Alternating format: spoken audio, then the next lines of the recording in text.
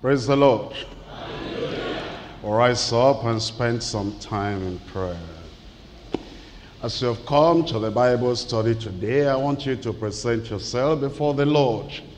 That the Lord himself will teach you his word. That you'll have a receptive heart. And that the word of God will be acceptable to you.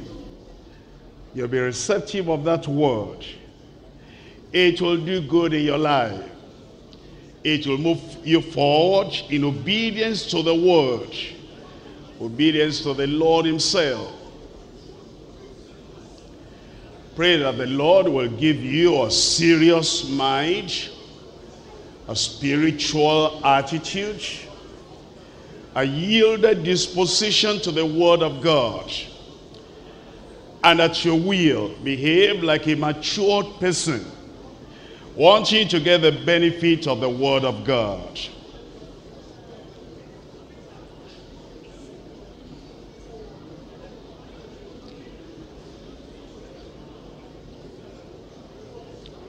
Pray that the word will shape on your life, sharpen you too, and make you sensitive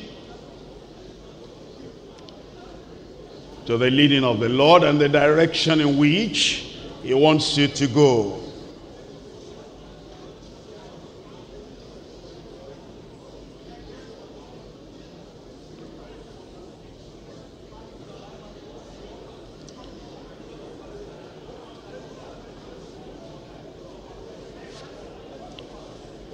In Jesus' name we pray.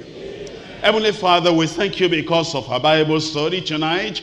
Thank you because of all those who are joining in and they are listening to the word, either through satellite or internet, here in Lagos, there all over Nigeria and in Africa and beyond. We are praying, oh Lord, the study of the word will make us better in the things of the Lord, even from tonight in Jesus' name.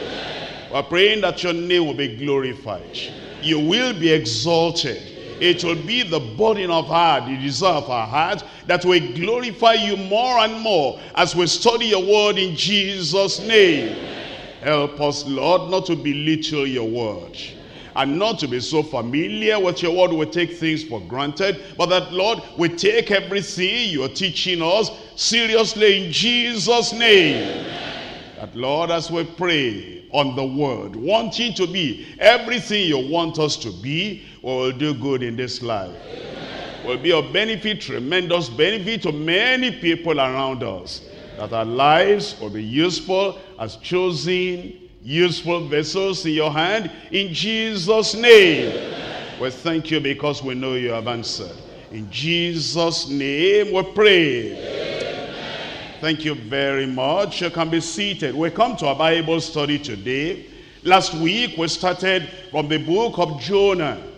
And if you were at the Bible study last week, open your Bible to Jonah chapter 1. You'll remember that I told you that Jonah means a dove. And it's a representation of every Christian. Yes, Jonah was an historical figure. He actually lived at a moment of time. And he prophesied among the children of Israel. But then the Lord sent him to go to Nineveh, that he will carry his evangelistic ministry, missionary ministry, and the preaching work all to Nineveh as well. Then we saw the attitude that he had. Let me read with you Jonah chapter 1 verse 1. Now the word of the Lord came unto Jonah, the son of Amittai. As a prophet, the word of the Lord came unto him. And you as a child of God, the word of God is coming to you today. And then we're told that he was the son of Amittai. And I told you last week that word Amittai, the name Amittai means the truth, or my truth. That means a dove and the son of the truth. which means then we as children of God, we're children of light and children of the truth, and we belong to the truth, and the truth belongs to us, and we take that truth and we go to share with other people, with people around us. The commandment of the Lord came in verse 2, arise, go to Nineveh, that great city, and cry against it, for their wickedness is come up before me. The Lord was sending him to Nineveh. What kind of city was Nineveh? In Genesis chapter 10, I'm reading to you from verse 11 and verse 12. Genesis chapter 10, I'm reading from verse 11. Out of that land went forth Ashur, and builded Nineveh, the city Rehoboth and Calah, and reasoned between Nineveh and Calah, the same as a great city. Number one thing you understand about Nineveh, it was an ancient city. A city that had been there from the time of Genesis, that obviously was an ancient city. And then in 2 Kings chapter 19, 2 Kings chapter 19, we're looking at verse 35. We're looking at this city that the Lord sent Jonah. And then we're going to look at his reaction later in 2 Kings chapter 19, reading from verse 35. And it came to pass that night that the angel of the Lord went out and smote in the camp of the Assyrians 180,500. And when they arose early in the morning, behold, they were all dead corpses. 36. And Sennacherib, the king of Assyria, departed and went and returned and dwelt at Nineveh. It was an Assyrian city. Number one, an ancient city. Number two, an Assyrian city. But this city we're told of in Nahum chapter 1. There we read in verse 1 and verse 2, the burden of Nineveh, the book of the vision of Nahum, the El-Cushite. God is jealous, and he revengeth. The Lord revengeth, and the Lord revengeth and is furious. The Lord will take vengeance on his adversaries, and he reserveth wrath for his enemies. It was the adversaries' city. That means they were adverse to the Lord. They were enemies of the Lord. They were opposed to the Lord. A city of adversaries. In Nahum chapter 2. Nahum chapter 2. I'm reading from verses 8 and 9. But Nineveh is of old like a pool of water. Yet they shall flee away. Stand, stand, shall they cry. But none shall look back. Take ye the spoil of silver, take the spoil of gold, for there is none end of the store, and glory out of all the pleasant furniture. It was an adorned city, adorned with gold, adorned with silver, an ancient city, an Assyrian city, the adversary city, and the adorned city. Chapter 3 of Nahum, I'm reading from verse 1. Woe to the bloody city! It is all full of lies and robbery. The prey departeth not. Verse 6. And I will cast abominable fields upon thee, and make thee vile, and will set thee as a gazing stock. And it shall come to pass that all they that look upon thee shall flee from thee, and say, Nineveh is laid waste. Who will bemoan her? Whence shall I see comforters for thee? An abominable city. A lot of abominations in that city because of their wickedness, and because of their cruelty, and because of the sin in their midst. In Zephaniah chapter 2. Zephaniah chapter 2, we're looking at verse 13, and then we'll jump down to verse 15. Zephaniah chapter 2, verse 13. And he will stretch out his hand against the north, and destroy Assyria, and will make Nineveh a desolation, and dry like a wilderness. Verse 15, this is a rejoicing city that dwelt carelessly, that said in her heart, I am, and there is none beside me. How will she become a desolation, a place of beasts to lie down in? Everyone that passeth by her shall hiss and wag his hand. An adventurous city. Just adventurous, careless. That means carefree. And then not only that, an abandoned city eventually will be abandoned. And if the city was a real city, then Jonah himself was a real man, was a real prophet that the Lord sent unto Nineveh. And he said, arise and go to Nineveh and cry against that city, because their wickedness is come up before me. Then we read in verse 3 of chapter 1. But Jonah rose up to flee unto Tarshish from the presence of the Lord, and went down to Joppa. And he found the ship going to Tarshish. So he paid the fare thereof, and went down into it to go with them unto Tarshish from the presence of the Lord. He went down. The Lord wanted him to do something. I told you last week, number one, the Lord wanted him to warn the people. Number two, the Lord wanted him to wake up the people. They were slumbering in sin. They were sleeping in sin. And it was like life will never end because of all the pollutions and all the pomp and the merriment that were going on there. But it was to wake them up. Number three, it was to walk on them by the declaration of the judgment of God. 40 days and Nineveh shall be overthrown. They were to wake up while walking on them. Then he wanted to withdraw them from the path of self-destruction. That's why he was sent to them. And then number 5, he was to witness to them. He was to win them. Number 6, and then number 7, he was to watch over them. That in his message, he'll give them the message, welcome them into the kingdom, then watch over them, that they don't go back into their pollutions anymore. What we're looking at today, you'll discover something. What Jonah was to do for the people of Nineveh, the Lord was not doing for him. The Lord sent all this to him. What we're going to look at today, number 1, to warn him. Number 2, to wake him up.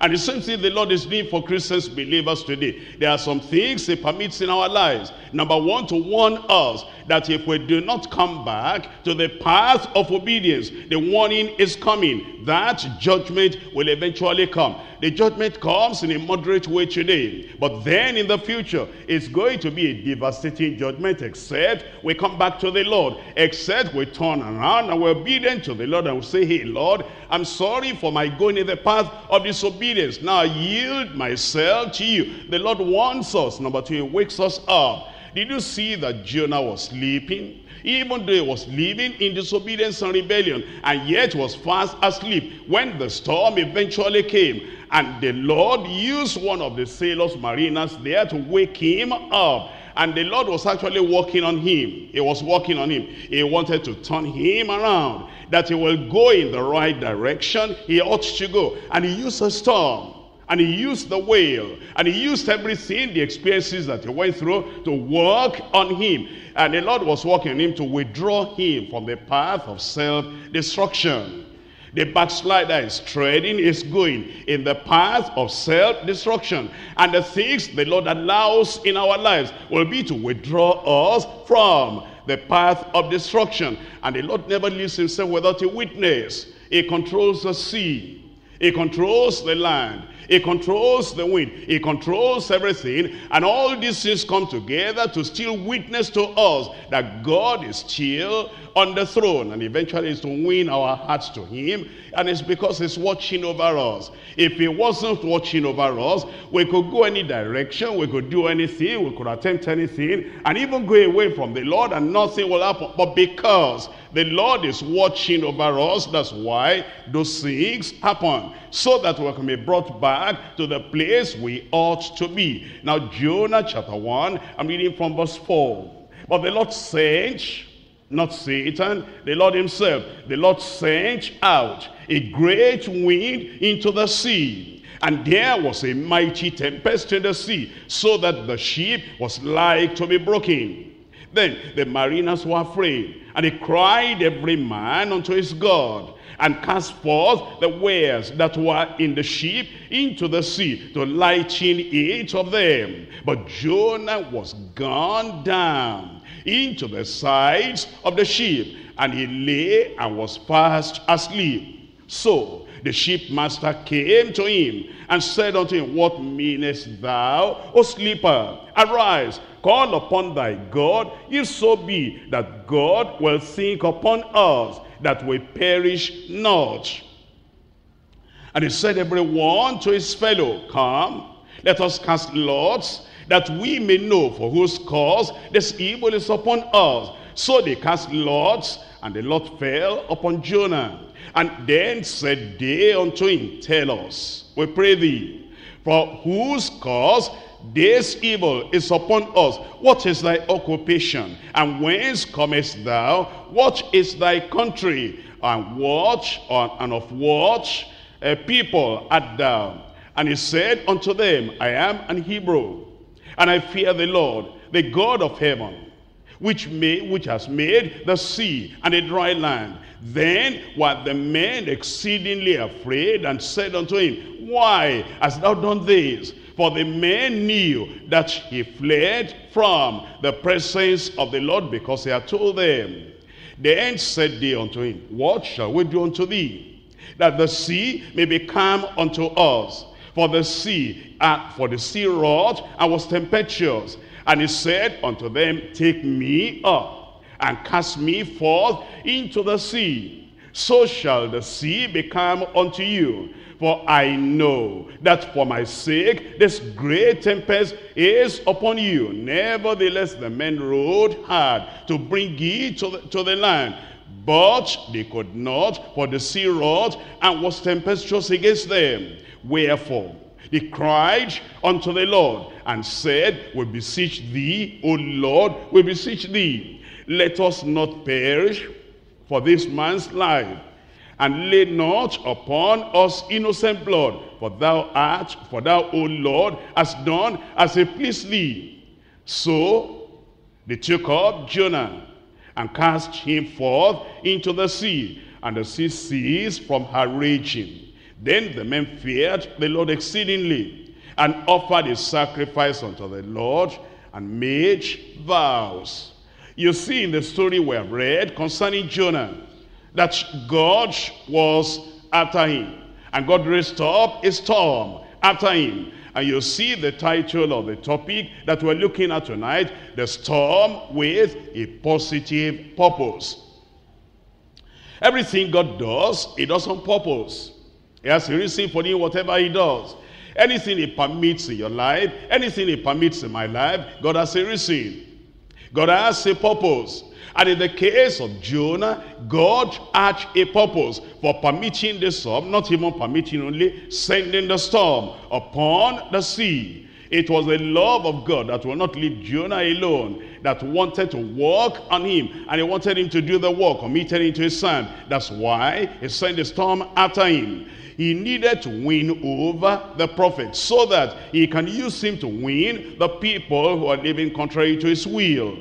As we read about the storm that assailed the Tarshish-bound ship, with Jonah on board, there is on the one hand human interpretation. The human interpretation is, this is bad. How can something like this come upon me? Why should something like this be upon me? Why should God send a storm like this? Human interpretation, all negative. But on the other hand, there's divine intention. The divine intention. And the divine intention is positive. God had a good thing in mind. Human interpretations are almost always different from the divine intention.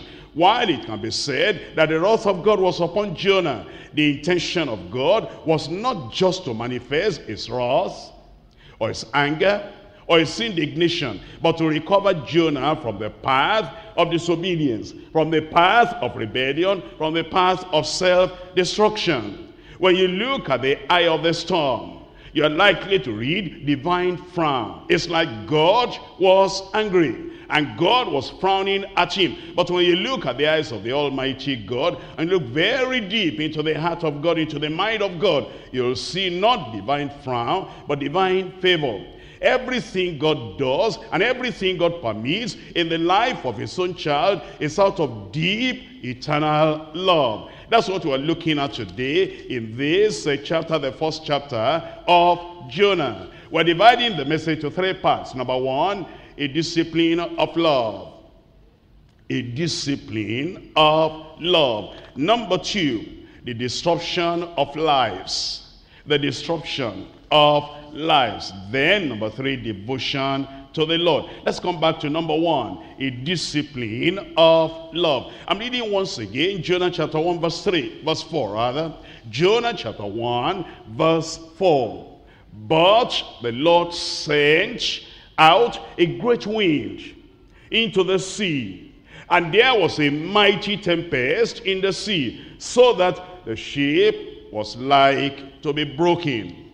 Storm came into Jonah's life, and it was to make him rather than to mar him. As you look at the things that come upon our lives, you look at the things that assail us in this life. If we are children of God, the conclusion we make is the conclusion of Scripture, that all things work together for good for them who are called of God, those who are called according to his purpose. When a storm comes like that, I'll be in the scriptures to you now. Let me just tell you what happens. Number one, the heart is melted. You know, man becomes fearful.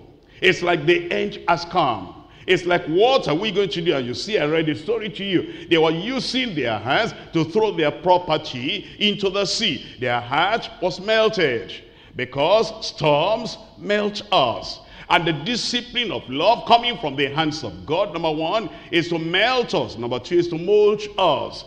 You see, God has told us the story in a parable, in the way of a parable. He said, Jeremiah, I want to show you something. Go to the house of the potter. And then when you get there, I'll be telling you what I want to tell you. And then Jeremiah went there and he saw the potter molding a vessel. It became marred. It became spoiled in his hand. And then he broke it down, and then he molded it again onto another vessel. Number one, the storms in our lives is to melt us down. Number two is to mold us. Number three is to mend our lives. Without those storms, without those corrections, and without the discipline of love from the Lord, will not grow properly. There will be many errors and many faults and many terrible things in our lives. Even sin will come in without any check. But he allows the storm so that he can mend our lives. And yet, while the storm is there, the Lord is monitoring. It says the storm and he monitors us. He monitors us. What does that mean? He was watching Jonah. When the storm came, he was monitoring him. He was sleeping there. He wasn't waking up. He wasn't affected by the storm. He said, God, do all you want to do. I'm still all right.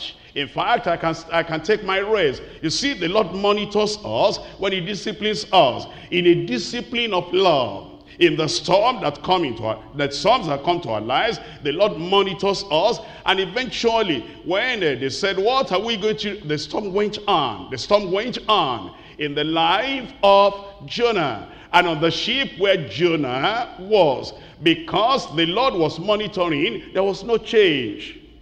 There was no change of heart. There was no repentance, and therefore the Lord made the storm to continue. And the Lord was hearing their discussion. What are we going to do to you, Jonah, so that this storm will come to an end? Oh, you said, what you are going to do? Throw me into the sea. If you throw me into the sea, for you, everything will be all right. Then I will continue with the Lord. And they threw him into the sea. And then the storm stopped for them. And then God continued with Jonah. Because, you see, it's not going to leave you alone until he finishes with you completely. Because actually, he is our mentor, mentoring. You see, the storm It's part of the process of the Lord to mentor you, to develop you, and to raise you up, and to make you the man or the woman that you ought to be. Without that mentoring and without that change, of course, you're going to go the wrong direction. But the Lord was watching. He was watching the effect of the storm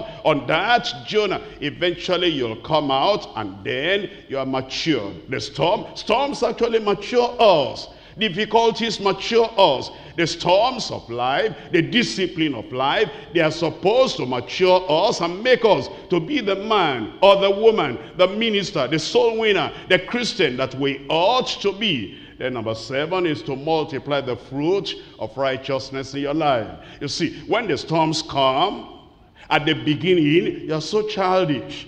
At the beginning, you might even be rebellious. At the beginning, you might be very disobedient and say, well, God, go on. I'm still going to go my own way. But the Lord keeps on monitoring and mentoring. And he keeps on maturing you until you come to the point that now you are matured because of the storm.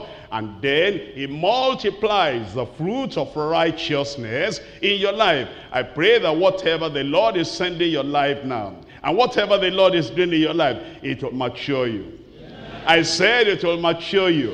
And all that, everything I told you now, from the melting, to the molding, to the mending, to the monitoring, and to the mentoring, as well as to the maturing, as well as to the making eventually, or monitor, doing everything eventually, is to make you, not to mar you, not to destroy you, but it's to make you the man, and make you the woman that you ought to be. And the Lord will finalize and effect that purpose in your life in Jesus' name.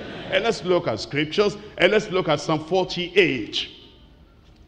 In Psalm 48, I'm reading to you from verse 5. You see the effect of the storm, when the storm eventually comes. In Psalm 48, I'm reading from verse 5. They saw it, so they marveled. They were troubled and hasted away. Fear took hold upon them there, and pain as of a woman in travail. Thou breakest the ship of Tarshish with an east wind. And as we have heard, so have we seen in the city of the Lord of hosts. In the city of our God, God will establish it forever. You see what the Lord does there?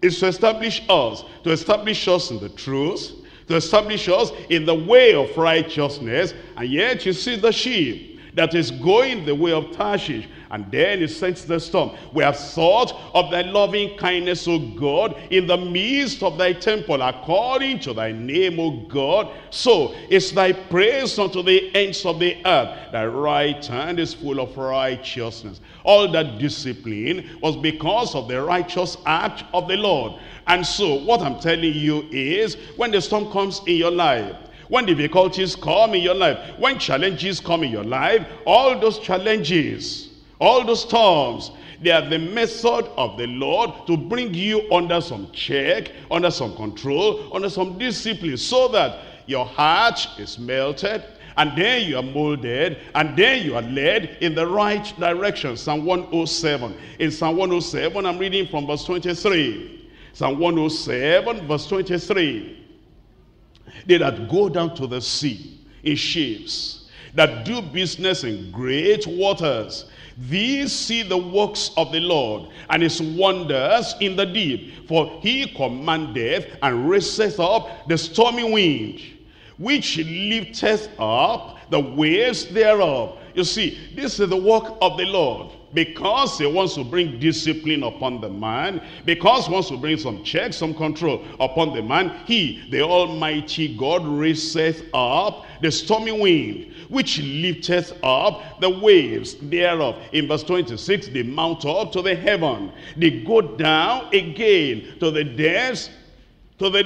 Their soul is melted because of trouble. That's what I was telling you. That the trouble, the discipline, the storm melts the soul. They reel to and fro, stagger like a drunken man, and are at their wits' end. Then they cry unto the Lord in their trouble, and he bringeth them out of their distresses. He maketh the storm a calm, so that the waves thereof are still. And then he tells us in verse 30, then are they glad, because they be quiet. So he bringeth them unto their desired haven. Oh, that men would praise the Lord for his goodness and for his wonderful works to the children of men. You see, God uses the storm, he uses the wind, he uses the waves, he uses the discipline, he uses the trouble, so that the hearts of men can be bowed down and bent towards the will of God. Psalm 94. In Psalm 94, I'm reading from verse 10. He that chastiseth the heathen, shall not he correct? He that teacheth man knowledge, shall he not know? The Lord knoweth the thoughts of man, that they are vanity. All that Jonah was thinking about, the Lord knew that was thinking thoughts of vanity. And he wanted to bring him to the thoughts of sanity. And from vanity to sanity, there will be a storm. Before the Lord brings you to your correct senses, that this is the way to walk, and this is the way to go, he might correct the foolishness. He might correct the sin. He might correct the fault with a storm. It tells us in verse 12, blessed is the man whom thou chastenest, O Lord, and teachest him out of thy law. The chastening of the Lord and the discipline of the Lord and the storm that comes upon our lives many, many times, that to teach us the way of the Lord, that thou mayest give rest from the days of adversity, until the pit be digged for the wicked. And then in verse 14, for the Lord will not cast off his people, neither will he forsake his inheritance, but judgment shall return unto righteousness, and all the upright in heart shall follow it. It tells us in Psalm 89. Psalm 89, I'm reading from verse 30. In Psalm 89, verse 30, if his children forsake my law, and walk not in my judgments, if they break my statutes and keep not my commandments, then I will visit their transgression with the rod, and their iniquity with stripes. I will visit their transgression with the rod. That's discipline. The rod of discipline. The storm of discipline. But it's the discipline of love. And their iniquity will I visit with stripes. That's the judgment of the Lord coming upon the people that do not remain at the center of the perfect will of God for them. Jonah knew what it was to be done. Jonah knew the center of the will of God, and then deliberately, intentionally, he deviated from that. And then the Lord sent a storm. In verse 33, nevertheless, my loving kindness will I not totally remove from him, nor suffer my faithfulness to fail. He does all that, the discipline, the correction, the chastisement, he does everything in love. Psalm 119, Psalm 119. I'm reading from verse 67. Before I was afflicted, I went astray. Before I was afflicted, I went astray. And the affliction brought me back to the right path. The chastisement brought me back to the right path. The storm brought me back to the place I should have been. But before that storm, before that correction, before that chastisement, I went astray. And then he said, but now have I kept thy word. Verse 68, thou art good and doest good. Teach me thy statutes. Verse 71, it is good for me that I have been afflicted, that I might learn thy statutes. Good for me that I have been corrected, I have been chastised. Good for Jonah that the storm came upon him. Without that storm, he would have gone the wrong way, might have died in a foreign land. But then he said, it's good for me that I've been afflicted, I've been chastised, I've been corrected. It's good for me that the stormy wind blew upon my ship, that I might learn thy statutes. Thy law, in verse 72, the law of thy mouth is better unto me now than thousands of gold and silver. And that's a person that had stated of the chastisement of the Lord. Proverbs chapter 3. In Proverbs chapter 3, I'm reading from verse 11. Proverbs chapter 3. We're looking at verse 11 and verse 12. My son, Despise not the chastening of the Lord, neither be weary of his correction. My son, if you're a real child of God, you shouldn't be weary of the correction of the Lord, of the chastisement of the Lord. Neither be weary of his correction, for whom the Lord loveth, he corrected, even as a father, the son in whom he delighteth. Because the Lord delights in us, if we're going astray, then he finds a way to bring us back. And that way of bringing us back might be through a storm, might be through some real challenging difficulties, might be through some things you couldn't handle by yourself, because the Lord will lay the storm on the disobedient child to force that child to come back home and to pray unto the Lord and to be yielded unto the Lord. The reason the Lord sometimes engages in a struggle with us when we are minded to go our own way is because he knows that if he allows us to do what we want, our lives will not be profitable to us. Our lives will not be profitable to our community. Our lives will not be profitable to our country or to our generation. In God's display of displeasure against Jonah, we see his love trying to bring him back to fulfill his call. A call of God is upon your life if you're a child of God, because he has called you to be a soul winner. He has called you to be a preacher. He has called you to be a minister. He has called you to be a worker in the vineyard of the Lord. Great rewards await those who will do it willingly. As a proof of his divine love, we find the Lord always taking the initiative. You see that all through Jonah's ordeals, the Lord took initiative. And then the discipline came, and the Lord brought him back. And if any of us is going astray in his own way, wonderful way, but sometimes hard, tough way, the Lord will bring us back in Jesus' name. Amen. We even do that in our families. When you find your child going astray, don't you discipline your children? Don't you correct your children? Don't you sometimes even have to lay some stripes on your children? We're told in Proverbs 13, Proverbs chapter 13, verse 24.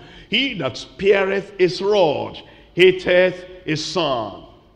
He that spareth his rod hateth his son. But he that loveth him chasteneth him betimes. If you are not following the scriptures, if you are following present day, modern day psychology, present day psychology says you don't spank, you don't beat, you don't correct, you don't control. Let the child, they say the child is creative. They don't understand that the child has an evil nature.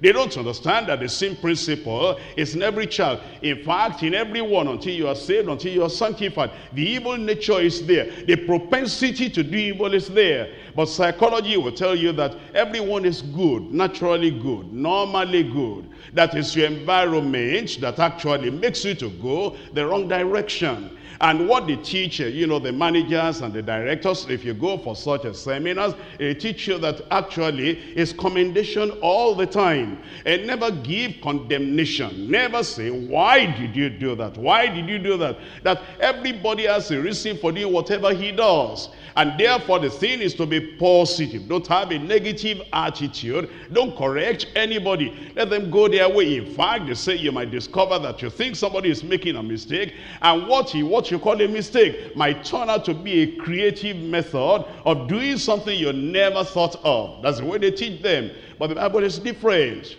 God is different.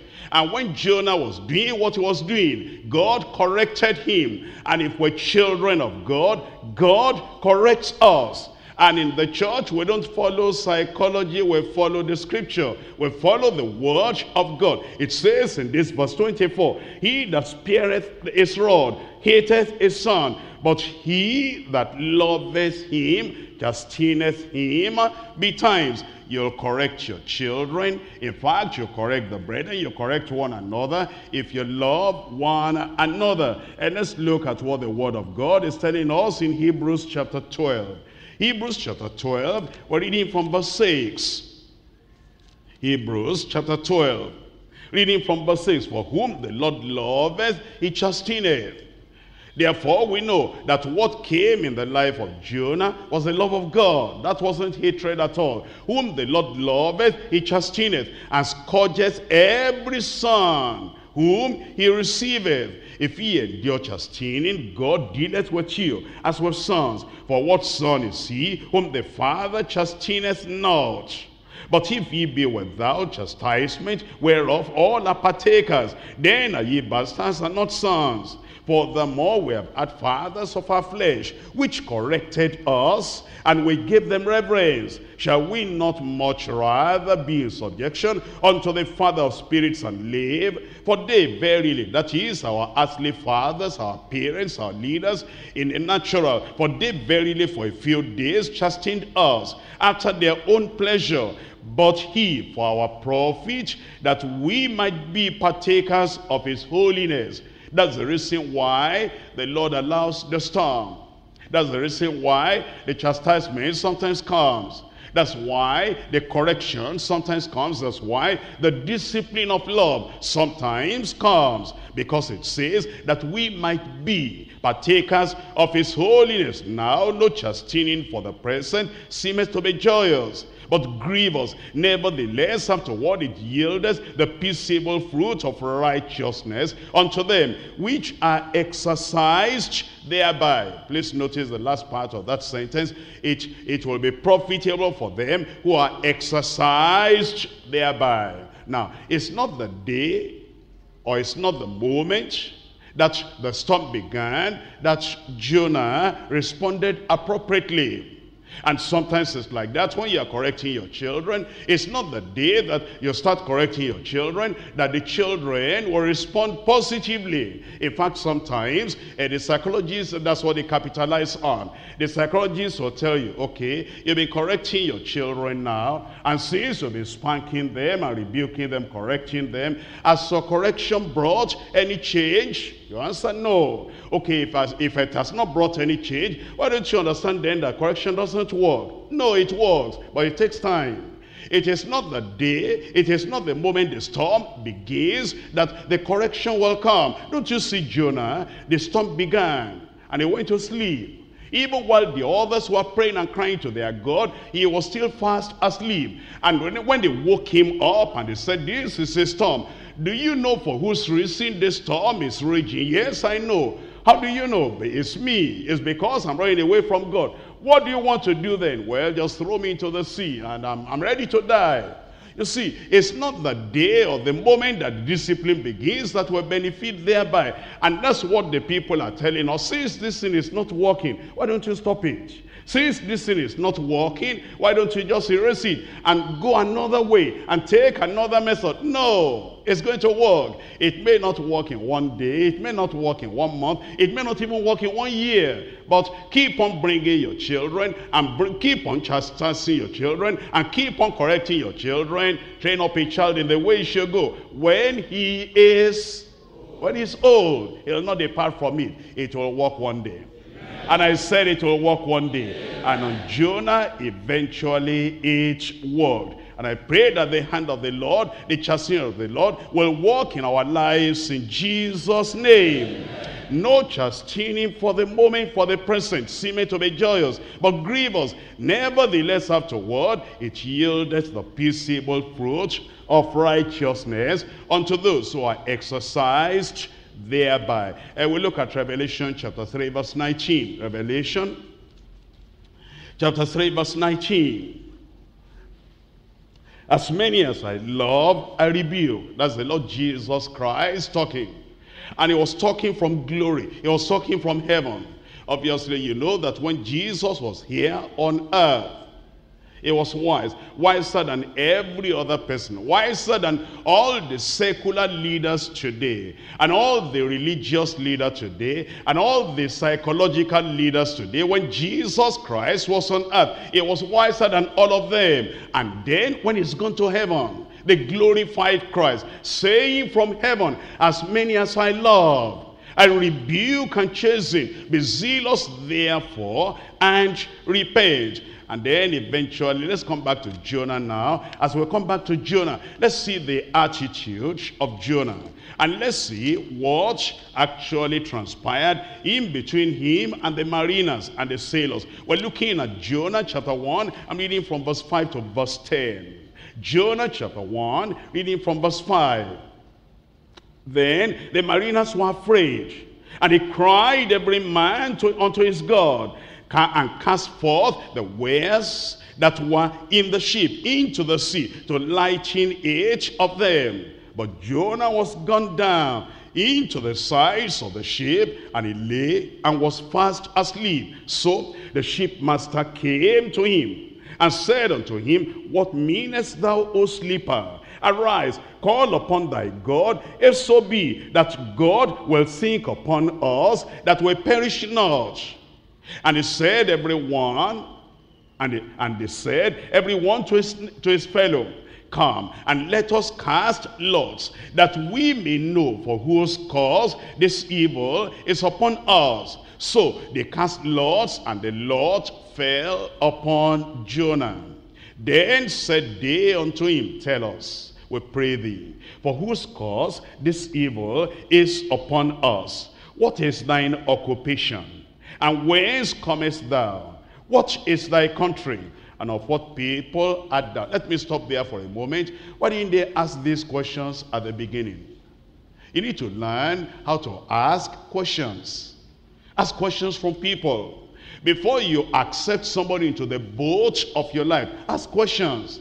Before you allow anybody to take part in your very life, sharing your future with another person, ask questions. Before you say, okay, I'm giving my hand in marriage, you can come into my life, I can come into your life, and the two of us shall be riding the same boat to the destiny of our lives. Ask questions. Why didn't they ask these questions when Jonah came in?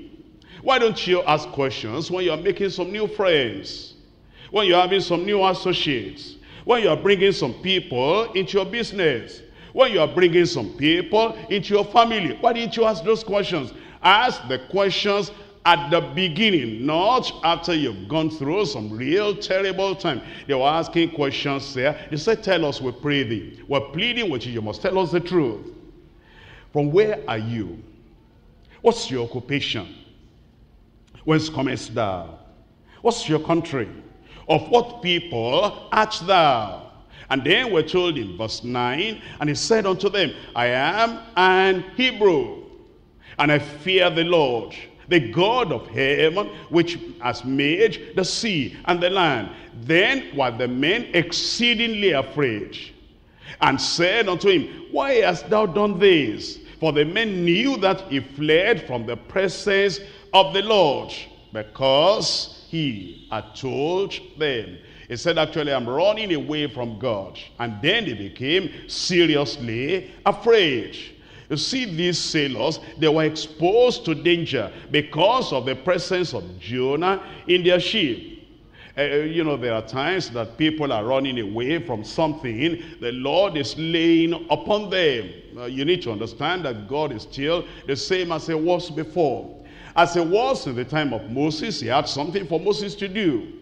As it was in the time of Joshua, he had something for Joshua to do. As it was in the time of Elisha, you know, Elisha didn't even understand. Elisha was doing his normal business, daily routine. And then God told Elijah, he said, I have a man, his name is Elisha, and he's working in such and such a place. You'll go to him there. And when you get to him there, you throw the mantle on him because they want to take your place. And Elisha knew nothing. There are people that God has his hand upon. And then like Jeremiah, before you were formed in the belly, I knew thee, and I appointed thee, I anointed thee, I ordained thee to be a prophet to the nations. There are people like Saul of Tarsus that the Lord has his hand upon them. And there might be people today, because God is still the same. I am God, I change not. And Jesus Christ the same yesterday, today, and forever. God might be calling somebody, and he knows. God might be laying something on somebody, and he knows, and then he's running away from that sin that the Lord is calling him to. And then he runs to you, he runs into your sheep, and he says, can we travel together? You say, no problem. And he has some money to pay you. And you think you are going to get some benefit out of this, joining together, affiliation together, association together. And eventually he gets into your boat and you get into trouble. Why don't you ask the questions before you have that association, that affiliation, and that fellowship, and that unity with them? And then sometimes maybe the Lord already, somebody has gotten married. And this fellow that has gotten married has left the wife somewhere.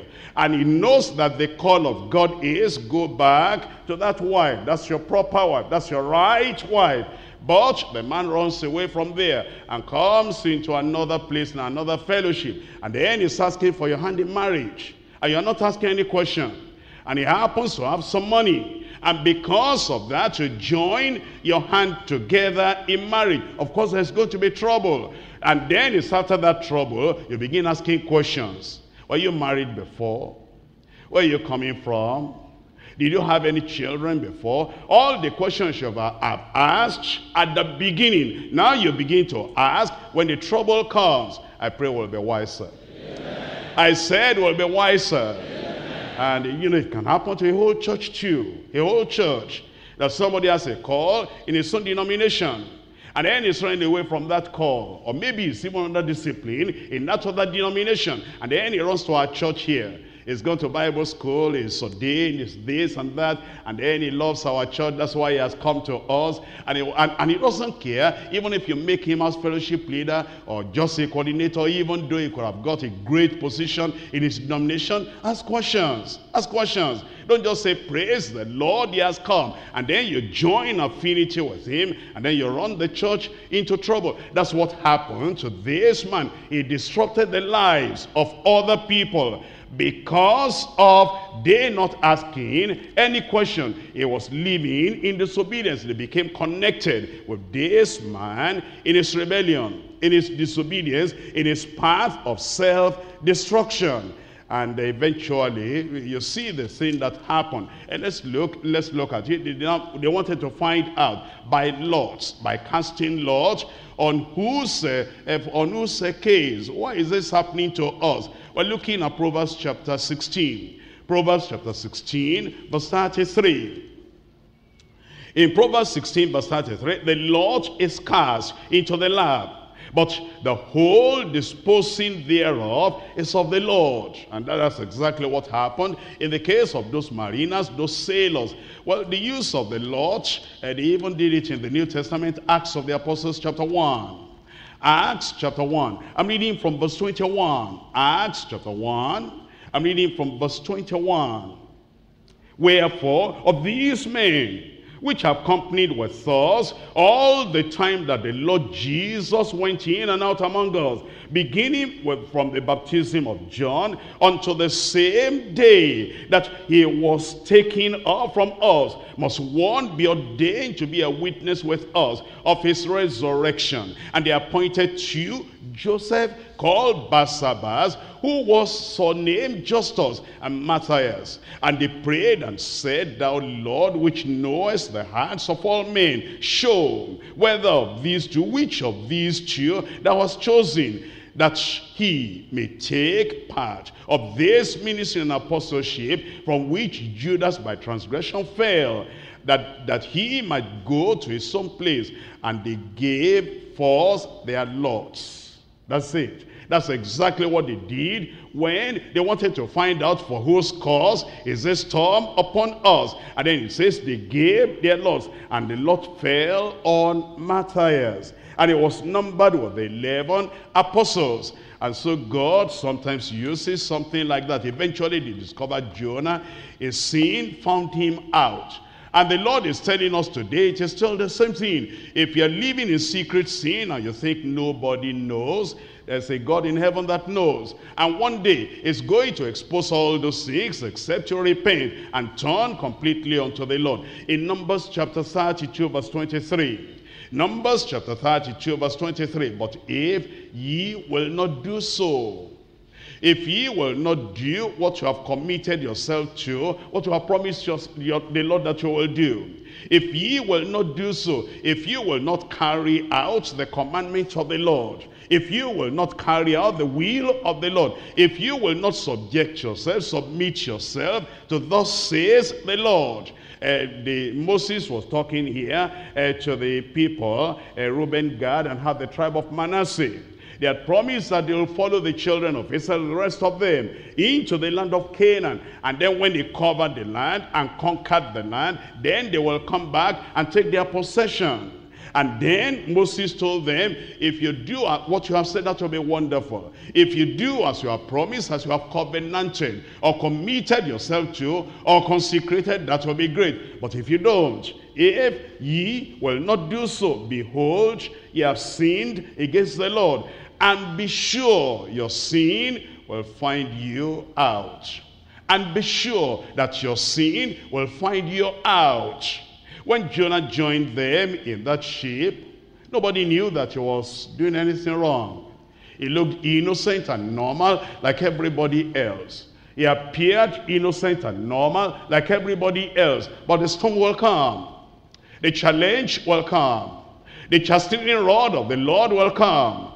And the pressure from the Lord will come. And it's like he puts it into the pressure cooker. And eventually, as it melts you, eventually, as it touches the very center of your emotion, eventually the thing will come out. Be sure that your sin will find you out. But there's a lot of damage that was done. As you see what happened to all of them, as they cast their wares into the sea. One sinner destroys much good. Ecclesiastes chapter 9. Ecclesiastes chapter 9. I'm reading from verse 18. Ecclesiastes chapter 9, verse 18. Wisdom is better than weapons of war, but one sinner destroyeth much good.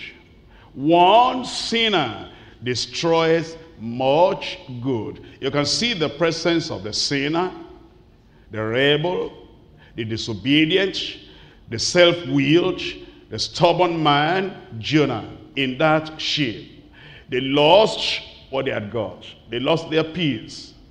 They lost their property as well, because of the presence of one rebellious, self-willed Jonah in that ship. Let me remind you of the story of Achan in Joshua chapter 7. Joshua chapter 7. I'm reading from verse 1.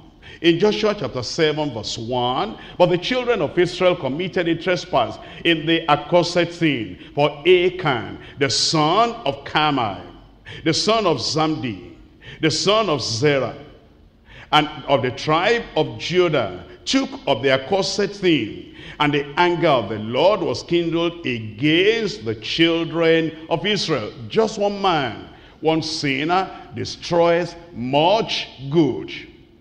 Achan took what he took.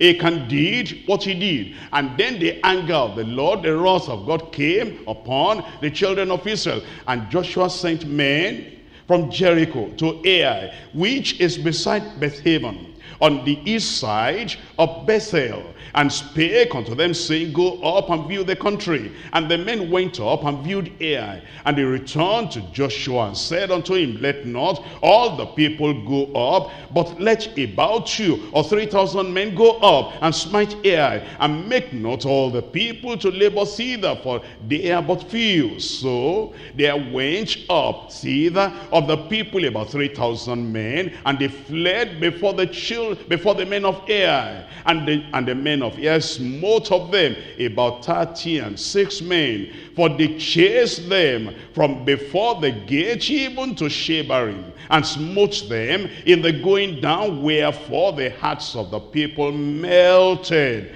and became as water. You see, because of the sin of Achan, 36 people died. One sinner destroys much good. Then he tells us, and Joshua in verse 6, rent his clothes, and fell on the earth upon his face before the ark of the Lord until the eventide, and he and the elders of Israel, and put dust upon their heads. And Joshua said, Alas, O Lord God, wherefore hast thou art all brought this people over Jordan to deliver us into the hand of the Amorites, to destroy us? Would to God we had been content and dwelt on the other side Jordan. O Lord, what shall I say when Israel turneth their backs before their enemies? For the Canaanites and all the inhabitants of the land shall hear of it, and shall environ us round, and cut off our name from the earth. And what wilt thou do unto thy great name? And the Lord said unto Joshua, Get thee up. Wherefore liest thou thus upon thy face? Israel has sinned. Just one man, Achan. And then God said, Israel had sinned. Because, you see, you are not living in isolation. You have a web of relationships around you. And your life is connected with many other people. And just your own sin alone can get a lot of other people into trouble. That's why, for your own sake, avoid sin. For the sake of others, avoid sin. And because of the terrible consequence of your sin upon other people, if you went into sin and you were adamant in that sin, that's why you avoid sin. Not just because of yourself, because of other people too. Israel had sinned, and they have also transgressed my covenant, which I commanded them. For they have even taken of their accursed thing, and have also stolen, and dissembled also. And they have put it even among their own stuff. Therefore, the children of Israel could not stand. Just one Achan. And because of that one single Achan, the children of Israel could not stand before their enemies, but turned their backs before their enemies, because they were accursed. Neither will I be with you anymore, except ye destroy the accursed thing from among you. Sanctify the people, and say, sanctify yourselves against tomorrow. For thus says the Lord God of Israel, there is an accursed thing in the midst of thee, O Israel. Thou canst not stand before thine enemies until ye take away the accursed thing from among you. Joshua chapter 22. In Joshua chapter 22, I'm reading from verse 20. Joshua chapter 22, verse 20. Did not Achan, the son of Zerah, commit a trespass in the accursed thing, and wrath fell on all the congregation of Israel? You see that? Achan, just one man, in the midst of the people. Did he not sin? And did he not dissemble? Did he not disobey the Lord in taking of that accursed thing? And because of just the sin of Achan, wrath fell on all the congregation of Israel, and that man perished not alone in his iniquity. He perished not alone in his iniquity. That's the reason you ought to be very careful what you do. You ought to be very careful how you run away from the perfect will of God for your life. In 1 Chronicles chapter 21, 1 Chronicles chapter 21, verse 1. And Satan stood up against Israel and provoked David to number Israel. And Satan stood up against who? Israel. Not just David. But he provoked David. He was standing against Israel. He knew the principle. Satan knew the principle that if their king, if their leader will do something wrong, the wrath will come not just on the king, on David alone. It will come upon Israel. Satan stood up against Israel and provoked David to number Israel. Look at verse 14. So the Lord sent pestilence upon Israel. Not just David alone, upon Israel. And there fell of Israel 70,000 men because of the sin of David. And that means then, if you are a Jonah there, the Lord is calling you repent for your own sake and repent for the sake of others too. We're looking at Hebrews chapter 15, Hebrews chapter 12. Hebrews chapter 12, verse 15. In Hebrews chapter 12, verse 15, looking diligently Lest any man, just one man, lest any man fail of the grace of God, lest any root of bitterness springing up trouble you, just one man, and thereby many be defiled. After these people, tried all that they could do, and yet there was no respite, and the storm still went on. Then they cast lot, and they discovered it was Jonah that was at fault. And even though his theology was all right, he said there's a God in heaven. He is the maker of the earth and the sea. And that's the reason why all this is against us. Now, the theology was all right, but spiritual life was not all right. We should not be just all right in our doctrine or in our theology. We should be all right in our deeds as well as in our behavior. I come to point number 3, devotion to God. Devotion to God. I'm reading from verse 11 now. In Jonah chapter 1, verse 11. Then said they unto him, what shall we do unto thee, that the sea may be calm unto us? For the sea wrought and was tempestuous. He said unto them, take me up and cast me forth into the sea. So shall the sea be calm unto you. For I know that for my sake this great tempest is upon you. Nevertheless, the men rowed hard to bring ye to the land, but they could not, for the sea wrought and was tempestuous against them. Wherefore they cried unto the Lord, and said, we beseech thee, we plead with you, pray unto you, O Lord, we beseech thee, let us not perish for this man's life, and lay not upon us innocent blood. For thou, O Lord, hast done as it pleased thee.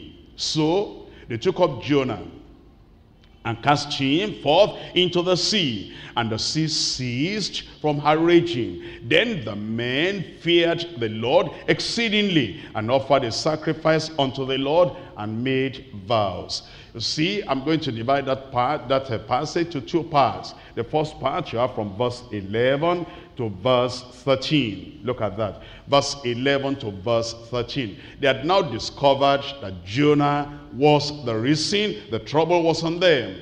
And they wanted to know from Jonah himself, since you are a prophet, you are a preacher, you are a servant of God, you know God more than we do.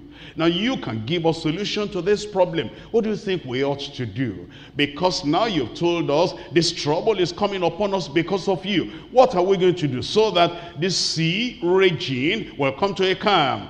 And then Jonah said, instead of Jonah saying, pray along with me, I want to repent. I know God answers prayer. I know that if I will repent here, God will have mercy on me. He'll have mercy on you. No, he wasn't ready for repentance. It was like fighting with his maker. And then he said, take me up and throw me into the sea. If you do that, then since I'm the cause of the problem, the sea will become for you. The people didn't want to do that, so they rowed harder. And yet the harder they rowed and sailed, the more the sea roared and was tempestuous against them. And let me show you something in the word of God concerning that. Jeremiah chapter 2. In Jeremiah chapter 2, I'm reading from verse 30. Jeremiah chapter 2. We're looking at verse 30. And then you will see the attitude of Jonah painted in bright colors. Jeremiah chapter 2 verse 30. In vain have I smitten your children. They received no correction. Your own sword has devoured your prophets like a destroying lion. God said, Israel, Judah, I have smitten your children. I've brought chastisement upon your children. I've corrected your children. I've disciplined your children. I've laid trouble on your children. But the trouble has not made them to repent. Jeremiah chapter 5. I'm reading from verse 3. Jeremiah chapter 5 verse 3. O Lord, had not thine eyes upon the truth? Thou wast tricking them, but they have not grieved. That's the case of Jonah. That was the case of Jonah. Thou hast stricken them, but they have not grieved. Thou hast consumed them, but they have refused to receive correction. They have made their faces harder than a rock. They have refused to return. You see, God wanted Jonah to return. God wanted Jonah to say, Lord, I surrender. I am sorry for my disobedience. I am sorry for my rebellion. But no, they would not repent. And Jonah too will not repent. In fact, what the correction did for these people of Judah is that it made their faces harder than a rock. That means they toughened themselves. And they were very, very stiff. And it's like, oh God, go ahead. We're ready for you. Now, if the correction of the Almighty God himself will not instantaneously, automatically change a man or change a nation, what do you think of the correction of a father or the correction of a mother? You know, sometimes you are correcting your children, and those children, that's why I told you, for the moment, it might appear that there's no change and there's no transformation, but don't get tired. And that's what those children are waiting for, you know, especially our teenagers. They say, Daddy will be tired, because you see all the beating, all the correction, all the Bible reading, all the denial. I'll deny you of this, I deny you of this. And the child just says, it's all right, I can do without those things. And as you are getting tough as a father, the teenager, the child, is also getting tougher. And then you say, okay, there's no point. Discipline will never work anymore. No, it will work. It will take time, but it will work.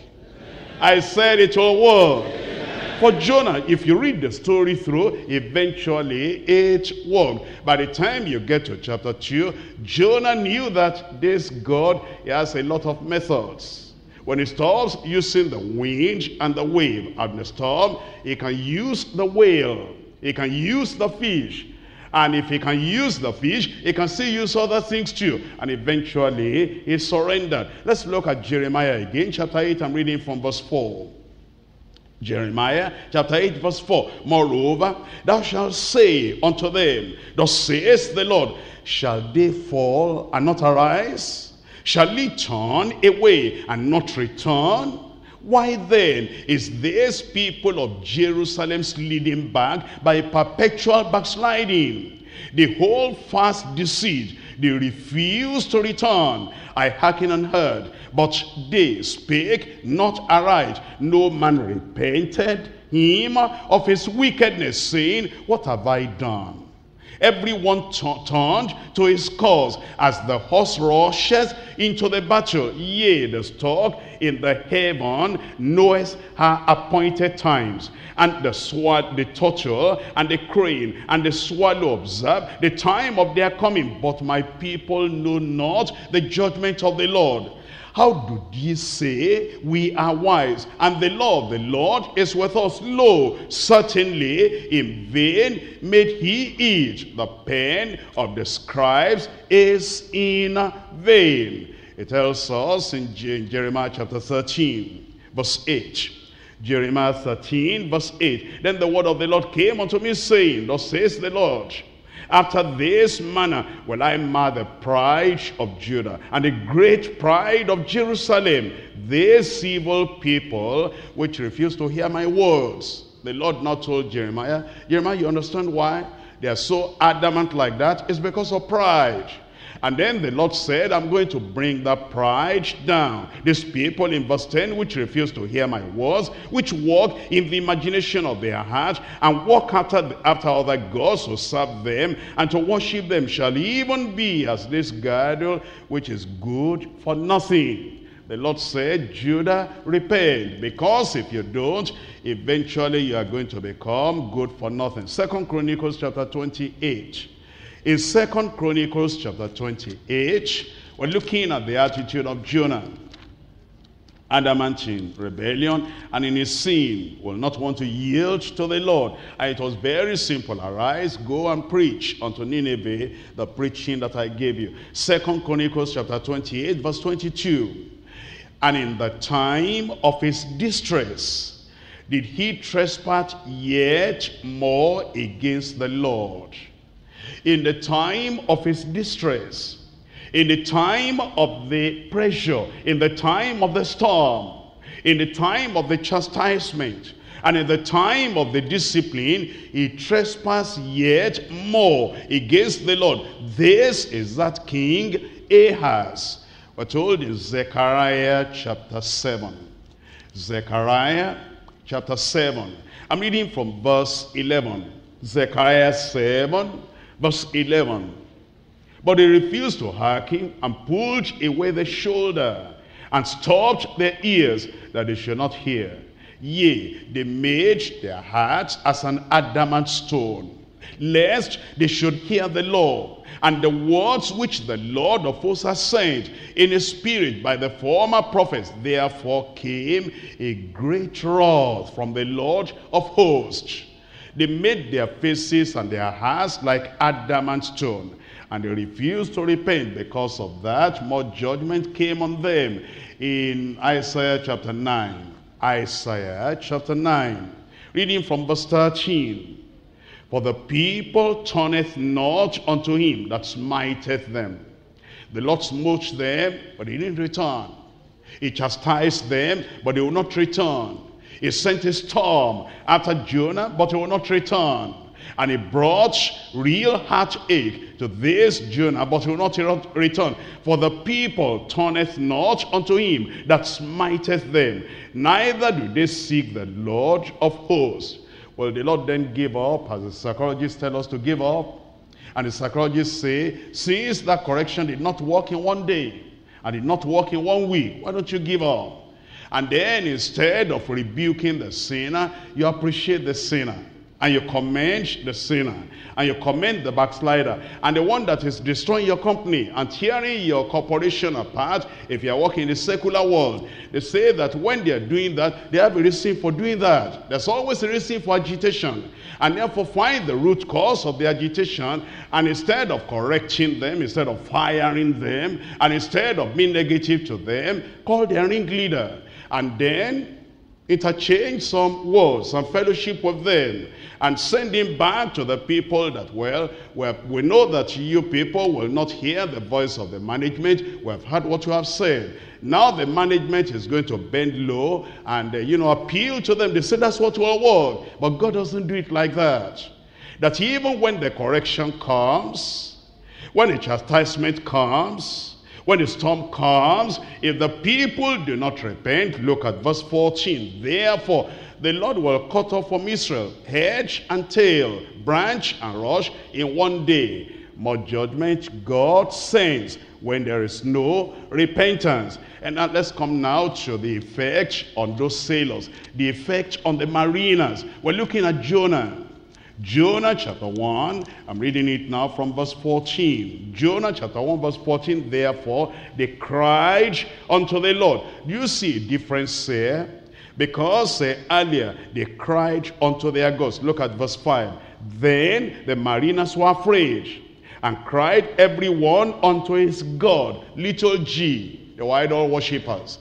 Because of what happened now, and because Jonah told them he was running away from God, these sailors, these mariners had more fear of God in them than even Jonah was supposed to be a servant of God. And so what they did, they cried unto the Lord, capital L. They cried unto the Lord and said, we beseech thee, O Lord, we beseech thee. Let us not perish for this man's life, nor lay not upon us innocent blood, for thou, O Lord, hast done as it pleased thee. Now they had the fear of God.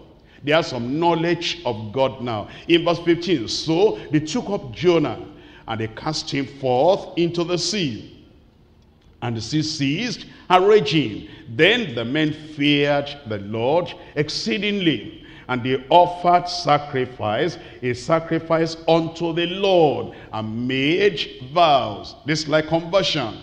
They knew the Lord through this unwilling missionary, unwilling preacher, unwilling soul winner. Now they knew there's a God in heaven, and they made vows unto that God, and they did sacrifice unto that God. Isaiah chapter 26. Here is what they were telling the Lord. Isaiah chapter 26, I'm reading verse 13. O Lord our God, all the lords beside thee have had dominion over us. Those mariners could have said, we have been worshiping idols. Other lords have done dominion over us.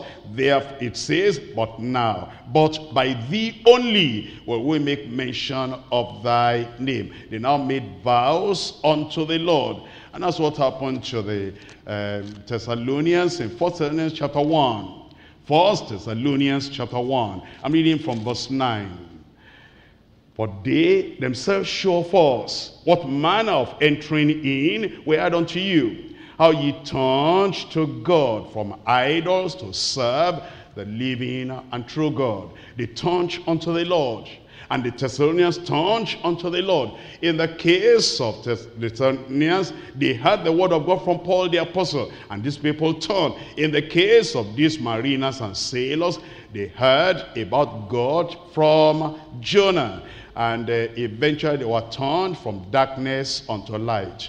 And what Jonah should have done willingly, and what he should have done cheerfully, what he should have done under the mercy and the grace of God, eventually he did it by force. We're told in Acts of the Apostles chapter 26 verse 18. Acts 26 verse 18. To open their eyes and to turn them from darkness to light, and from the power of Satan unto God, that they may receive forgiveness of sins and inheritance among them which are sanctified by faith that is in me. What lesson are we learning from Jonah? We're learning that we ought to obey the word of God promptly.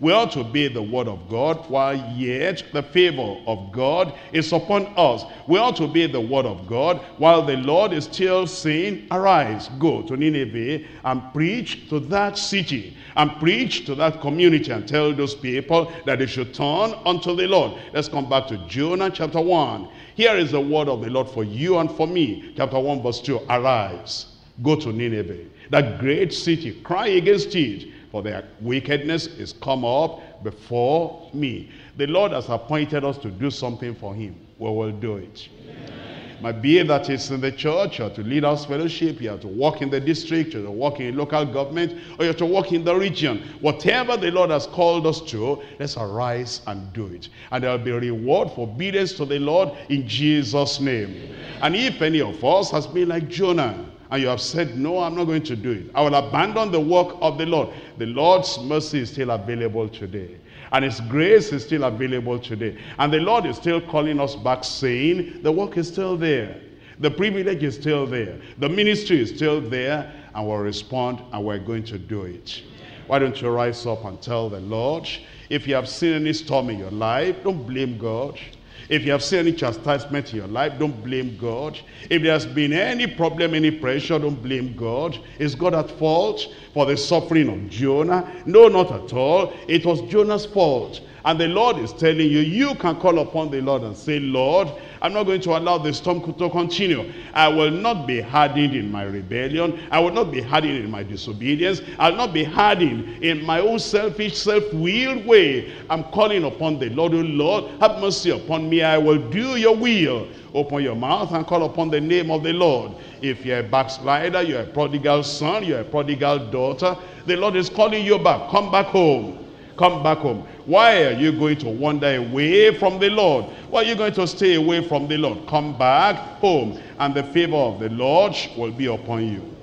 Talk to the Lord in prayer. The Lord is calling you now, and the Lord wants you to come unto him. Yield your whole self, your whole will. Yield everything unto him.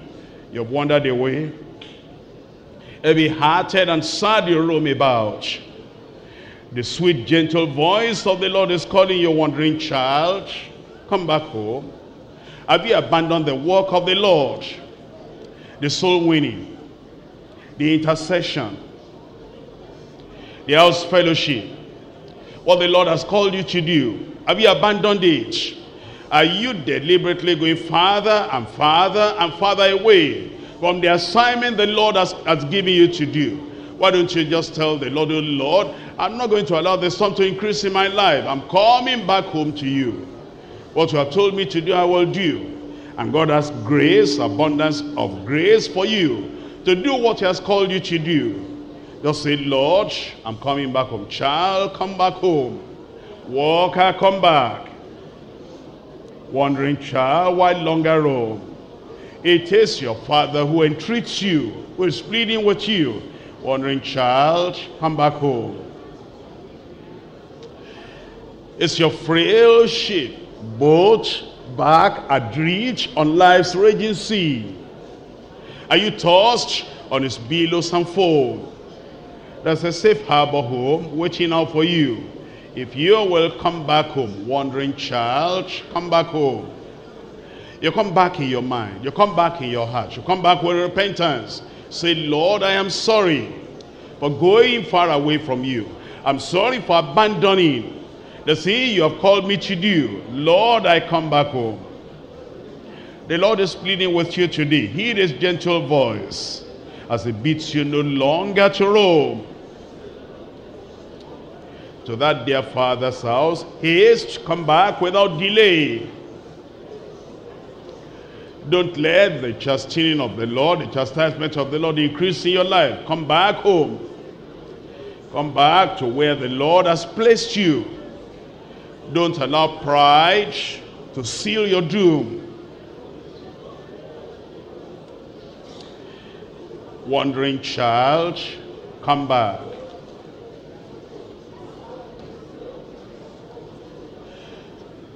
Surrender yourself completely to the Lord. Don't have a misrepresentation, misinterpretation of the storm, the chastisement, the pressure, the difficulty raging in your life. It's God's divine intervention, so that you'll think upon your way, so that you'll think upon your life. Then you will yield and surrender to the Lord. Thy will, O Lord, be done. Not my will, but thine be done. Will mortal man fight against God? Will mortal man strive against his maker? Why don't you come back to the Lord? Why don't you surrender yourself completely to the Lord and say, Lord, your will I will do the whole of my life, for the rest of my life.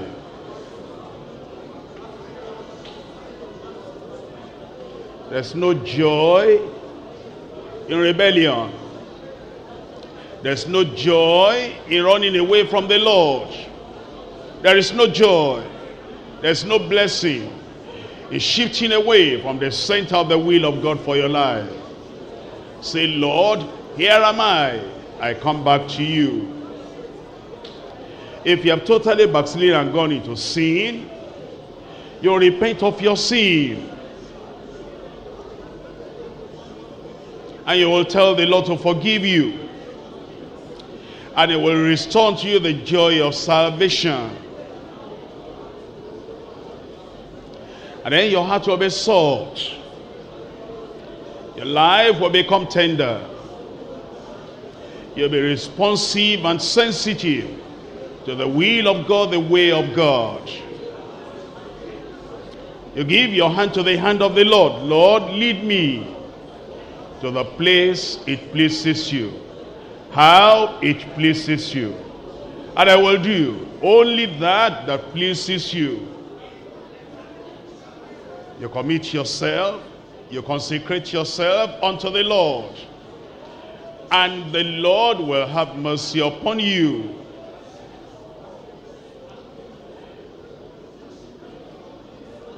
Return, the Lord says, come back unto me.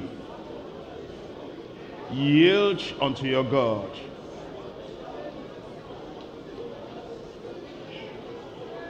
If there's any particular sin you have been holding on to, you surrender them. You turn away from them. Are you being enslaved by a lady? Enslaved by a sin partner? Enslaved by a man? Break yourself loose. Come out of that unclean, dirty, defiling, adulterous relationship and surrender yourself to the Lord. Is it a fraudulent business, unlawful gain that is tying you down? And you're thinking of what you'll lose if you come out of it. Why don't you just surrender yourself to the Lord and say, Lord, I surrender to you.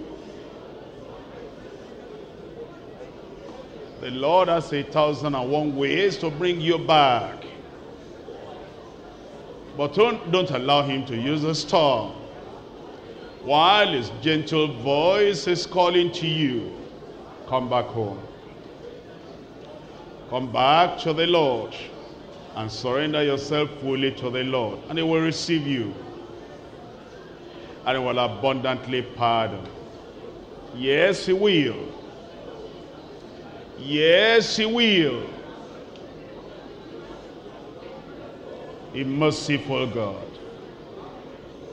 a loving God, a gracious God.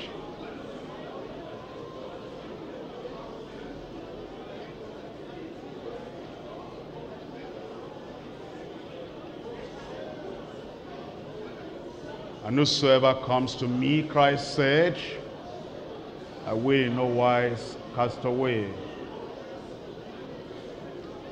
If you come back to the Lord in repentance, if you come back to the Lord with all your heart,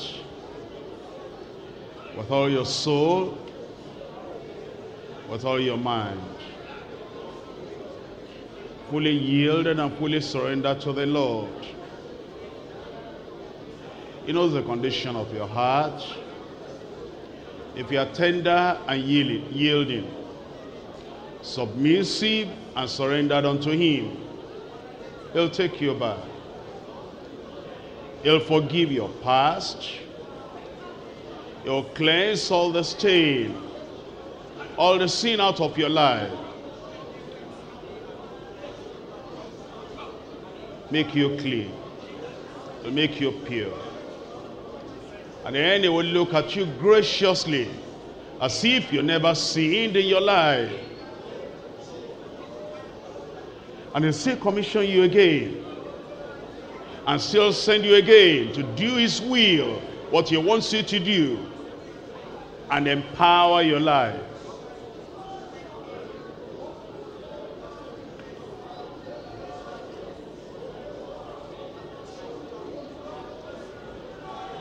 Don't strive with your Redeemer. Don't strive with your Maker. Say, Lord, I yield. Lord, I surrender. Lord, I give myself completely unto you. Your will to obey. Your will to do. Your work to do. To walk in the ways of the Lord.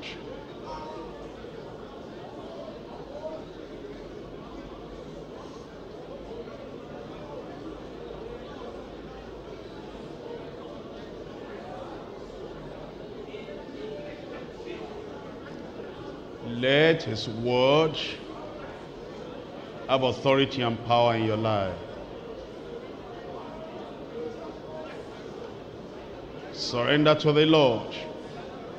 He'll take you back as his child, take you back as his chosen vessel.